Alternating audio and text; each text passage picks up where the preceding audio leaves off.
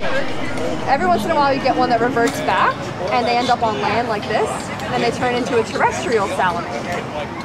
So this is Carlo, and we're supposed to look like that, but one of our genes made us turn into this. They go through metamorphosis like a frog. And Carlo lives with us. He's a rescue because he's a really good ambassador to show people what salamanders look like. Pennsylvania has a lot of different salamanders. These guys are actually a type of tiger salamander, which we used to have in PA, but they're extirpated, which means they're extinct from Pennsylvania. But they used to get about this big. We have spotted salamanders and stuff that all get about this size. But yeah, he comes out for education tours, and people can see what a chubby little salamander he is. He's a cool dude. Alright, that's Oscar. Snapper? Yeah. That's the common snapper. That's Elmo. Elmo? Yeah. They got a long reach, man. And then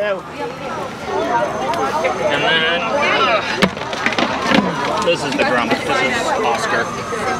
Ready for Wow. Nice. It's the guy that drowned. What do you do?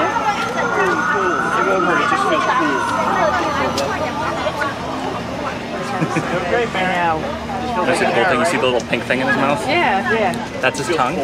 Underwater, it looks like a worm. It looks like a worm. When he's hungry, he sits there and he opens his mouth and he just wiggles the tongue. And in the wild, if like fish or like smaller turtles see it, they go in the mouth to get the worm and he slam shot. He does it, but that's why we just have a little pet him on the shell. Yeah. Hunting technique. I know. I probably help fish to work the shell up. Like crazy. And you don't go out on the table because I don't trust people not to put fingers in there. Yeah.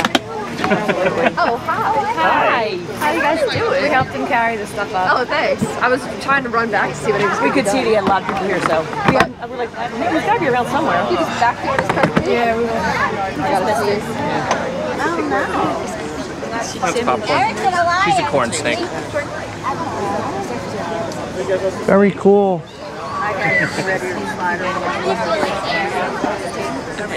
Oh, okay. Right here. Yeah, that's the farm. Or is that the body? Everyone here. We have a turtle too. I think I want to get a couple of rat sticks for my barn. Cool. So this is a useful way to use lantern flies, to make pins out of them. There's a few ways to tell. Dresses like them. It's just a little People think like slimy and stuff. I just can't have you guys come back this far, but if you want to stand up there, you can see them right from the table. I think we're. That's what I thought. Yeah, she has really smooth. Yeah, let's go on. Sorry, I yelled through both. Let's go up here. The one you showed us last, I have backyard chickens, Oh, yes. and something similar to that was above the Yeah, chickens. they will go after chickens. They do? Yeah, I shouldn't take them out of the cage. They should stay in the cage. I mean, if you are there to watch them, I was like, actually, it should be good because they're not going to, usually they're not going to fly down if you're there because they see you as like something dangerous, so they're like, Okay. but yeah. So, so I was donated her and her brother from someone who runs a rescue for them, and she has a genetic defect. Yeah, this is the one that's in the ed center, right? Yeah. So our med center. Yeah, she has a genetic defect that causes her to go through metamorphosis like a normal salamander. So she's technically an axolotl, She's but still- she's going to stay in the salamander. Yeah, she's like, so she's like an axolotl. I mean, yeah, she's an axolotl pretending to be a spotted salamander, basically. I'm like, No, she means like, because normal axolotls, they basically stay in their tadpole stage the whole life, and they got the big fluffy gills and everything. It's just, it's a very rare like thing that like it turns the gene back on because it's naturally turned off in axolotls. Yeah. Or rescue captive animals, or they are patients that we have had come in that can't go back out to the wild for one reason or another. So they live with us full time at Aark, and they're used to being around people. However, they are still wild animals. and they're not going to act like your dogs and cats and stuff. It's very easy to spook them or upset them. So big one is when we take out an animal, we want to make sure that we try to be nice and quiet, because if I pull out an animal and you all get excited or scared, start screaming at it, do you think, yeah, like that, do you think that they're going to want to stay and hang out with us? No, they're going to get freaked out and be like, oh my God, there's a bunch of crazy people here, I'm going back in the box. So we want to be nice and quiet. If you have any questions, I try to save questions till after I'm done talking about that specific animal. You can raise your hands. I'll try to get as many questions as I can. The one other big thing is once you guys got a seat, try to keep your seat. You don't want to get up and rush the animal because they might think that you're coming to get them. Remember, they are wild animals, so they do have instincts telling them like, hey, there's predators out there. So if they see a bunch of kids get up and run at them, they go, oh no, this is the end. So we're going to be nice and quiet and try to stay in our seats. All right, so before I get started, do we have any questions? No? All right. So, oh, I saw one hand up. No? Yes? Do you have a question? No. All right. We'll come back to you. Good practice. All right, so I will go and grab our first critter.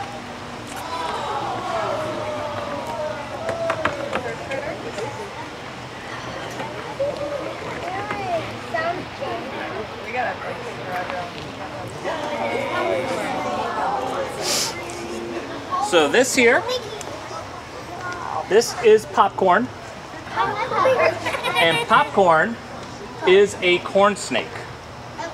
So corn snakes are a non-venomous species of snake, and they are actually not native to Pennsylvania. They are a very popular pet in the pet trade, and that's actually how Popcorn came to us. She was actually, someone had her as a pet. They actually were taking really good care of her, but unfortunately that person was going through medical issues. By the time I got in contact with her, she was wheelchair bound and she was having a really hard time getting in and taking care of Popcorn. So she was looking for a good home for her, and at the time we had our own ambassador corn snake that he had recently passed away. He was 17, so that's a very, very old corn snake. But he had passed away due to like age-related issues, and we were looking for a new snake, and we ended up getting in contact. She was thrilled that Popcorn was going to come live with us and be able to help teach people about snakes. So, like I was just saying, corn snakes are not native to Pennsylvania. They are, however, native to New Jersey. They are native to Maryland, Delaware, and West Virginia, so basically all our neighbors but us. And the really comical thing about it is there are areas along the Pennsylvania border where their range literally comes right up to the state border, and for whatever reason they do not go into Pennsylvania. Usually animals don't care about human-made borders. Apparently this situation they do. But what corn snakes do have is they have a relative that you can find here in Pennypack and in most of Pennsylvania, and that is the eastern or black rat snake. So corn snakes are a type of rat snake themselves. They also have the nickname the red rat snake due to their coloration. As you can imagine, the black rat snake is what color do you think? Black. It's a black snake, yes.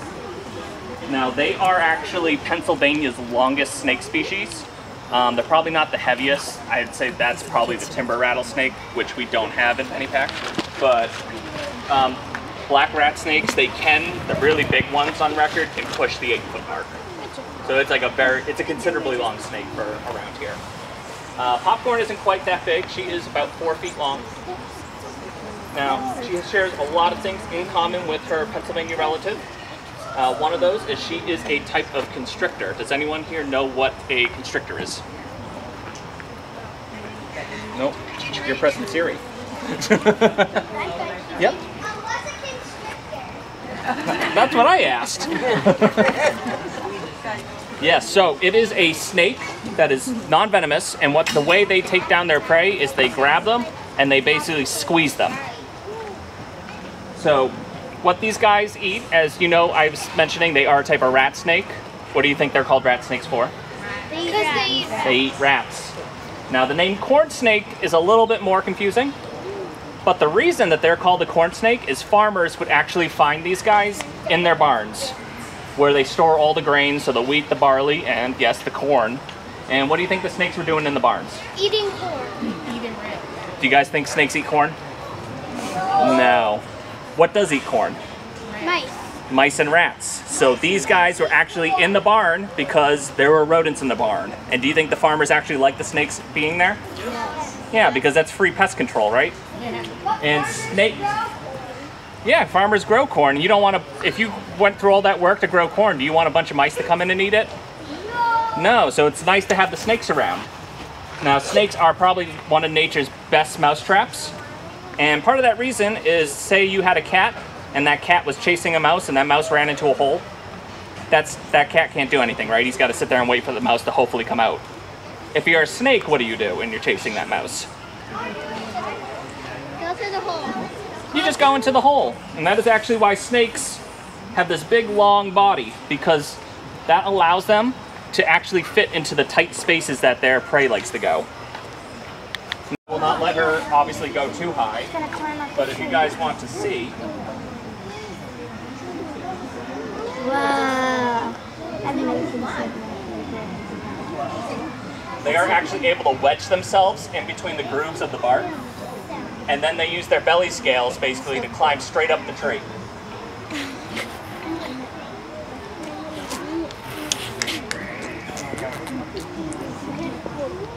That's pretty impressive for an animal with no legs, right?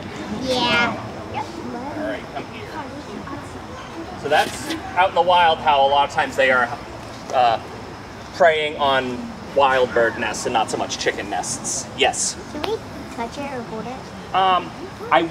So after the program, I'll be back out in our booth in the parking lot, and if you guys come by, you can, well, I can take her out the pet her. It's just there's so many people here, if I let you all pet her, we'll be here for a while. Yeah. All right, yes. So snake scales are made out of keratin, so that's the same material that our fingernails and our hair is made out of.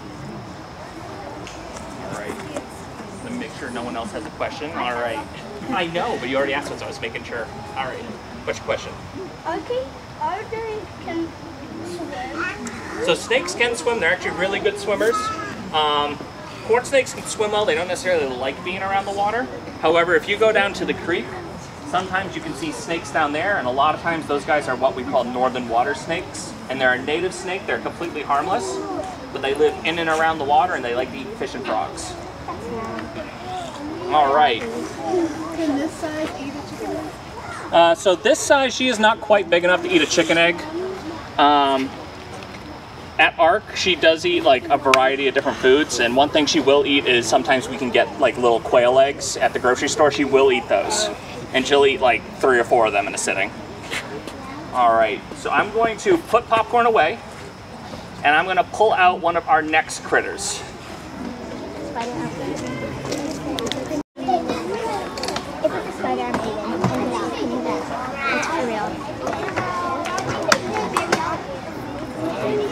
So it's in that yellow box. Oh, if it's a, what is that? Yeah, that's a turtle, right? Oh my god! Oh, that's a snapping turtle. Remember, you guys want to be nice and quiet. I mean, he's probably going to get pretty cranky with me anyways. But this here is Elmo. Hi, Elmo. And Elmo is a common snapping turtle.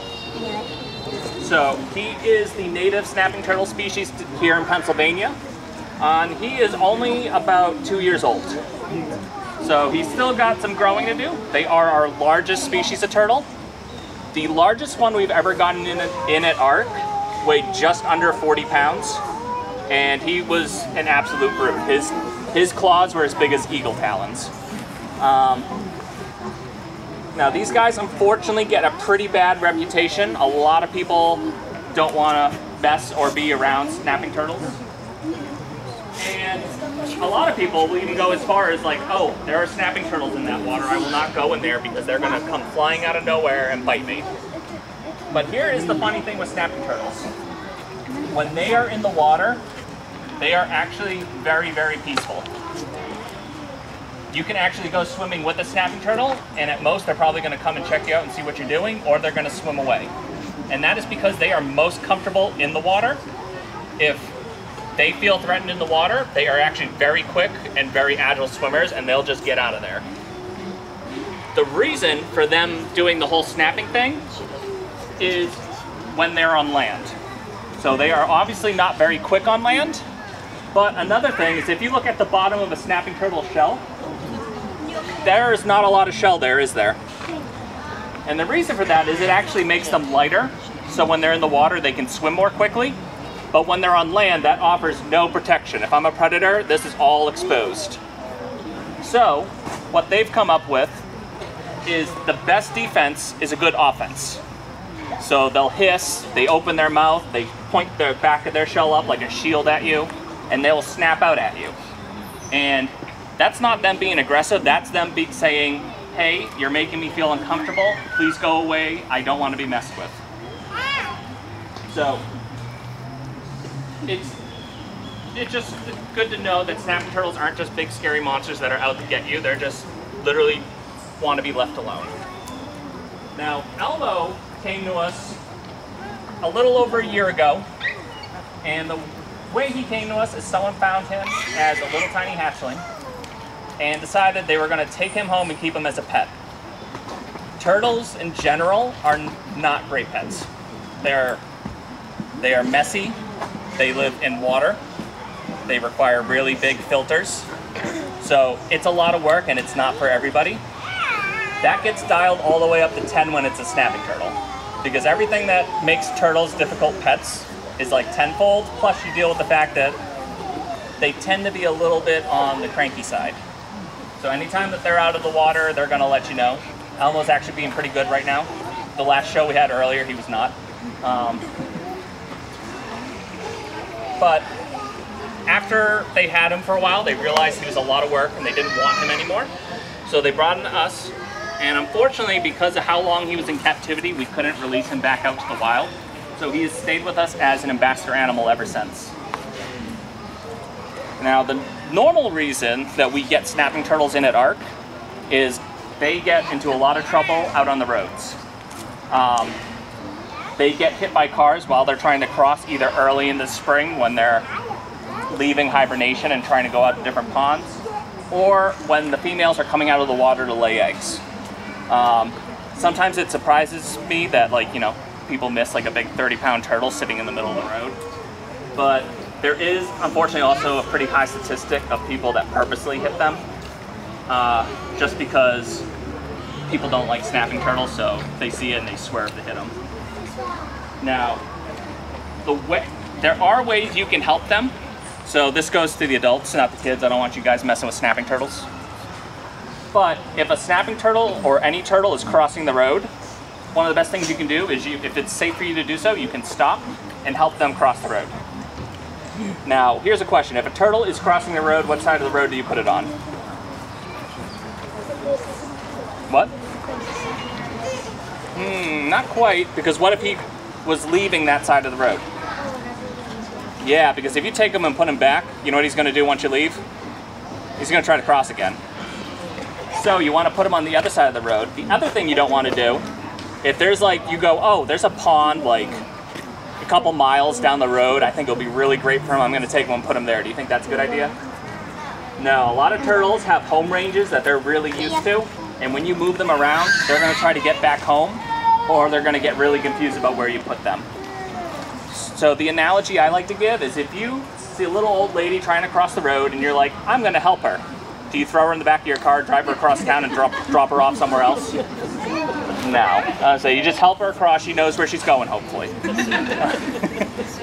It's the same rule with turtles. Now, the thing with snapping turtles, obviously, compared to other turtles, is they're a little bit more precarious to transport. So, there are some safe ways to handle snapping turtles if you are inclined to help them across the road. One of the easiest ones for people who don't want to mess with them is to kind of nudge them along or get a shovel and kind of push them on their way. Probably not the best way to do it, but it's better than them getting hit by a car, right? Now, if you're comfortable enough to try to handle them, there are some important facts. One, these claws are pretty rough, especially when you start getting those big adult turtles. And the other thing with common snapping turtles, they have a very long neck. You don't want to. No. You're like, I don't care anymore, I'm over it. If they want to, they can flip their head backwards and go almost halfway down their shell. So if you ever see like those pictures or on TV of people handling like the big alligator snappers and they grab them by the front of the shell and they lift them up, if you do that with the common snapping turtle, you're going to end up with the common snapping turtle attached to your wrist. So with them, all the handling you want to do from the back half backwards. Now the two ways I personally like is you can put your hands underneath the shell like this and lift up, and they can't get you that way. Oh, now you're mad. However, the big important thing with this, make sure you kind of hold them out, because one of the problems is you get kind of comfortable to hold them straight up, and then you have a snapping turtle pointing at your face. And that's how you get a free piercing. Now, my favorite way, and the way I usually do it, is you put one hand underneath. They'll go over the back, they won't go underneath for some reason. That's just what they do. But if you put one hand underneath and one hand on the back like this, and then point them away from you, and then don't point them at anyone you like. This is a safe way, and a lot of times, he's starting to do it a little bit, he's not quite big enough. When you get the big guys, they end up just taking their arms and wrapping it around, or their legs, they wrap it around your arms, and they kind of secure themselves there. And they also don't claw you up, so it's kind of nice.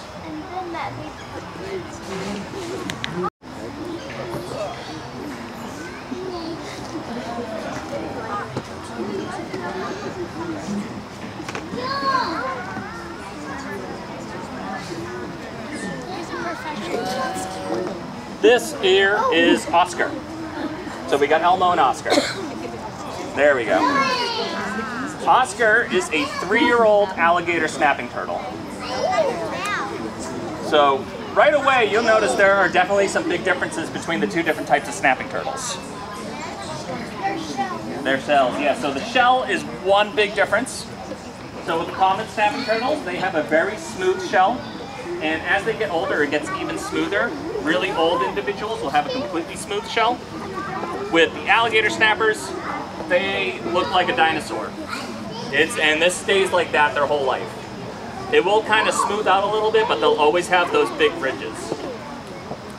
Now another big difference is if you look at their heads, gator snappers have a much bigger head, a more pointed beak, and a much bigger mouth. You could probably fit Elmo's whole head in his mouth. Now another flip is they actually have a really short neck. Oh, there you go. So you're showing off your big long neck. Alligator snappers, the reason people can grab them and hold them behind the shell right there is they can't actually physically reach. Now the one other difference you'll notice in the mouth is those of you close enough might see a little pink thing. That is something called his lingual lore. So lingual refers to the tongue. So that is his tongue. And with alligator snappers, it looks like a little worm. And the way they hunt is they sit in the water with their mouth wide open and they just wiggle the worm. And if you're a fish or a crayfish or even a small, pull them out.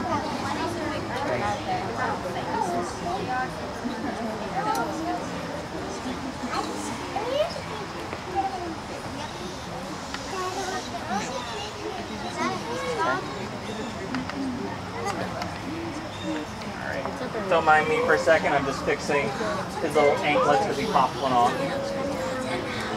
We don't want you to fly away.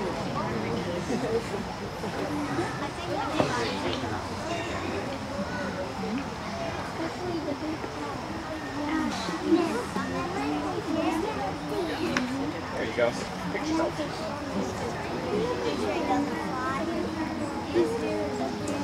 All right. So this here is Harry. And Harry is an eastern screech owl. So he has been with us around 4 years now. And the reason he came to us is he was actually hit by a car, got lodged in the grill of the car, and then got stuck there for 15 hours. So I don't know if they hit him and go, "Ah, I hit a bird," and then went and parked and didn't go out to check. But miraculously, out of that whole ordeal, the only injury he sustained is he ended up losing an eye. Unfortunately, because birds of prey depend so heavily on their eyesight, he can't go back out to the wild. So he now lives with us at Aark and is one of our ambassador birds. Now, eastern screech owls are one of our most common owl species. They are in Pennypack Park, they're in Philadelphia, they're all over the place. However, how many of you have seen them out in the wild? Yeah. I was gonna say, so even though they're super abundant, they are actually a very shy bird.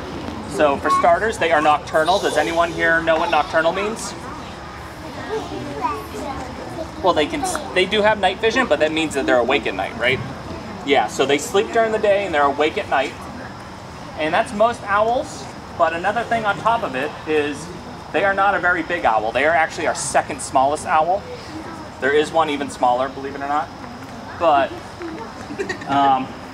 because they are so small, they are actually on the menu for larger birds of prey. So stuff like red-tailed hawks or falcons. They don't want to be out during the day because that's when those predators are out. So they spend a lot of time hiding. You're most likely to see them poking out of a hole in a tree watching you as you're walking by. Now, owls are super adapted for hunting at night. So obviously they have those big eyes, and that is to allow them to see in the dark. And their eyes are so big that they actually cannot move their eyes in their eye socket. So all of you can sit there and look ahead and then turn your eyes one way and the other without moving your head. Owls can't do that. So does anyone know how owls make up for that? Do you think they turn it all the way around? No, maybe not. No, their head would pop off. They can turn it over 180 degrees though. So basically what that would mean, if I was an owl and I was looking at you, without moving my body, I could turn my head all the way around and look at the trees behind me. He kind of looks where he wants to look. He's actually, I don't even know, he's focused in on something right now. Are you watching someone?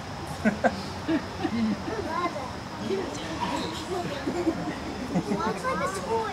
He does look like a toy, but he's very much a real owl, I promise. Now, on top of their eyesight, there are times when it's even too dark for an owl to see. So that's when they use their other super sense, which is actually their hearing. So where do you guys think his ears are? So these things?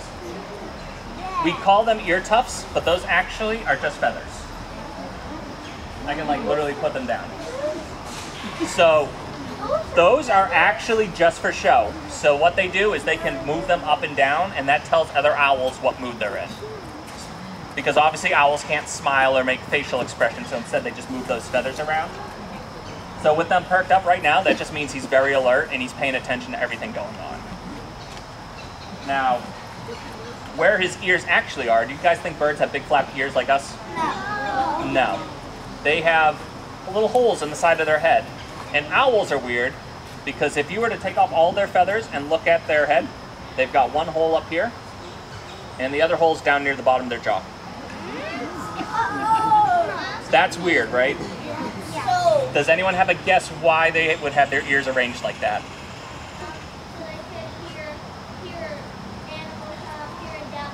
Yes, so if they're sitting there and they hear a sound, they can actually pinpoint what direction that sound's coming from because of their ears are misaligned. On top of that, owls have a very funny face shape for a bird, right? They got that big round face. Those feathers around the face we call a facial disc, and they act just like a satellite dish. And basically they funnel sound right into their ears. And some owls, their hearing is so sensitive that they can actually hear a mouse's heartbeat. Can you imagine like just sitting there and listening to a mouse's heartbeat? Now, it even goes as far as some of the larger owl species, like great horned owl and the great gray owl and snowy owls.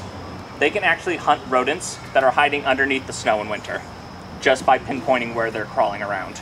And they literally just dive down feet first into the snow to grab them. So, does anyone have any questions at all about hairy or owls in general. Yes.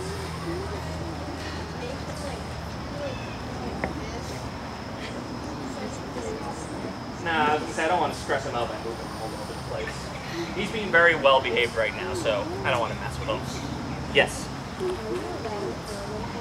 No, so owls are a protected species federally, so you cannot legally keep them as a pet. He just turned his Oh, head. he did he? Yeah. So you can't actually own them, and technically it's even illegal to own a feather. Yeah, so I'm gonna say if you ever find an owl feather and you take it home, you know, don't tell anyone. Yes. So owls are what we call a bird of prey, and that usually refers to birds that hunt other animals, and their main weapon is their feet. So with owls, I have a really light glove because he's a smaller bird. I have another bird, I have a much thicker glove that you'll see soon. But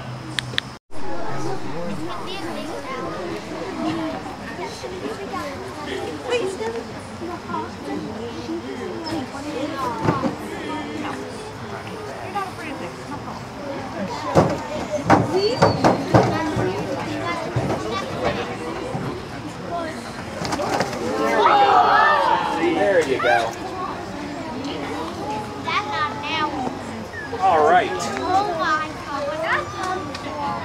Get yourself situated. All right, so this is Windsor. Windsor is a red-tailed hawk. She is actually one of Aark's most long-term ambassador animals. She has been with us for 10 years.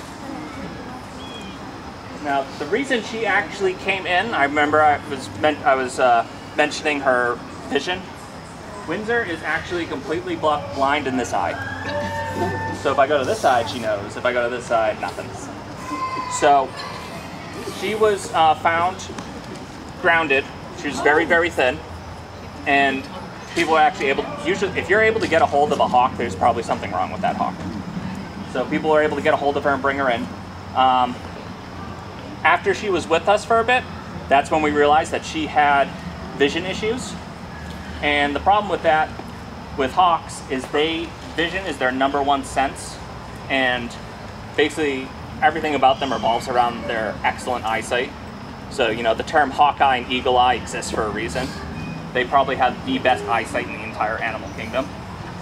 So not only do they have full color vision, but they can actually even see into the UV spectrum. So most birds in general can see into the UV spectrum.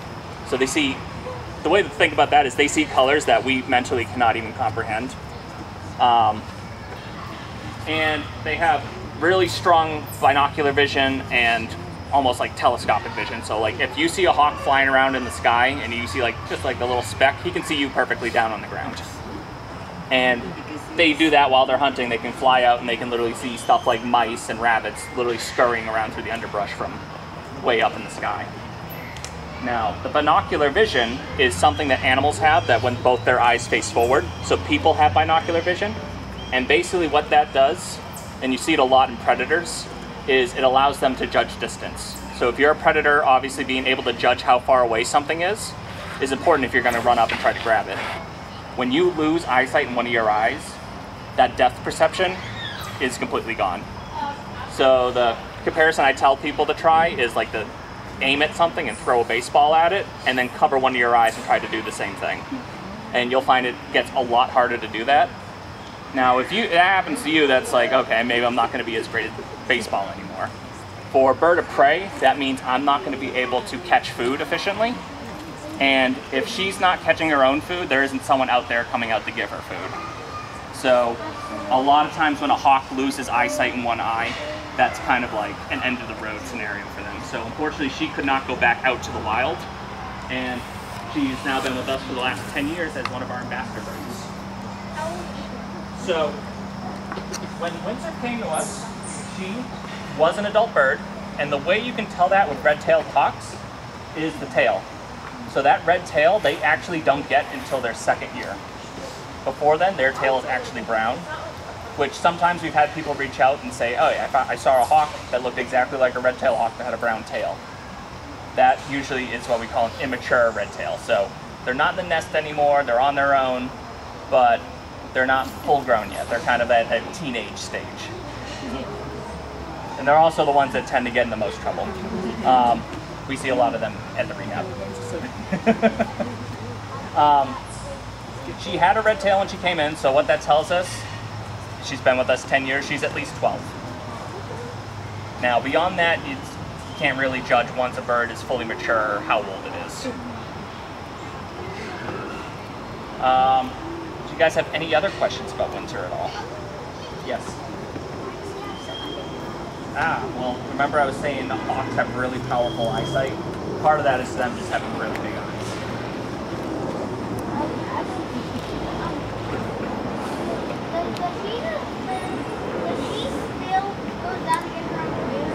So we bring her out food.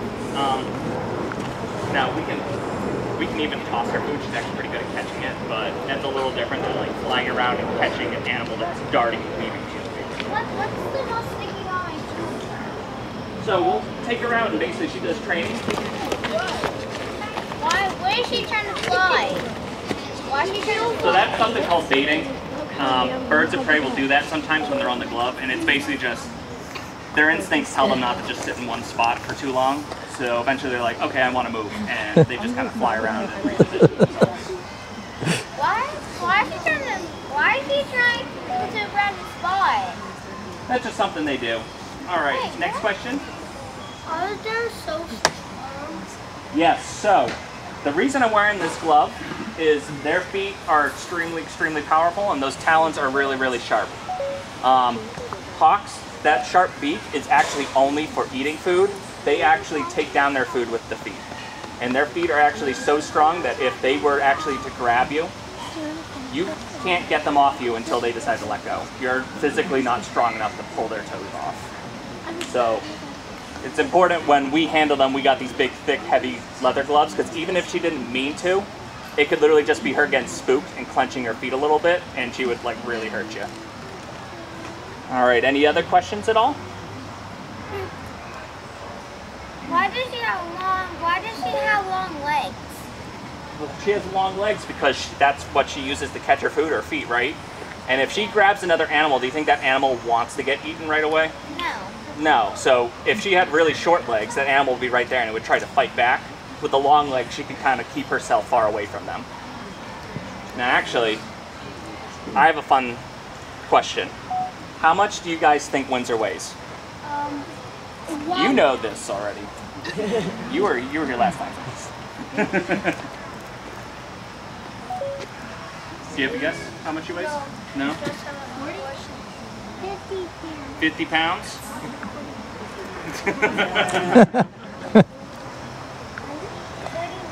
39? 40 million? 4? How much did you guess? Okay, I'll take one last guess. Yeah, she weighs somewhere around 2.5 pounds.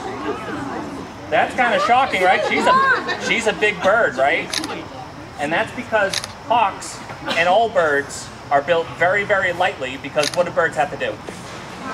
Fly.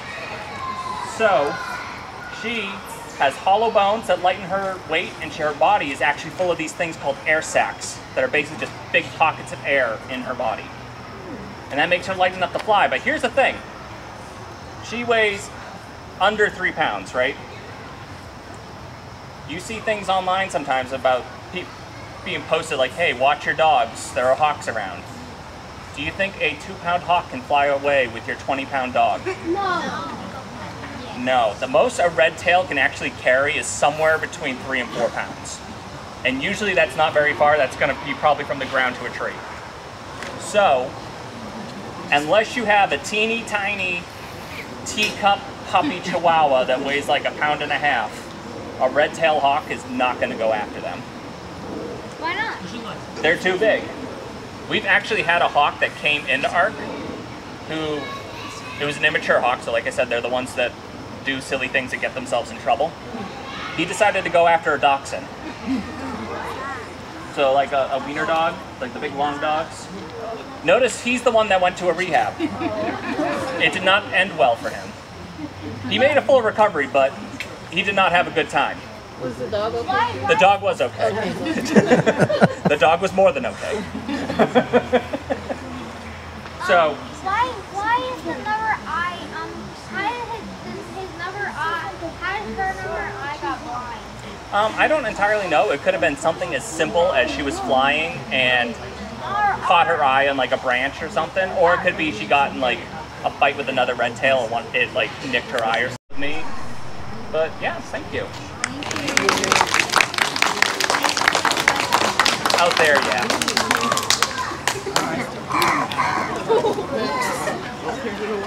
Get yourself situated. One thing that does happen with her sometimes is because she's blind in one eye, she doesn't see all of you, and then will turn around, and suddenly all these people basically appear in front of her. So she'll get spooked. You want to switch up?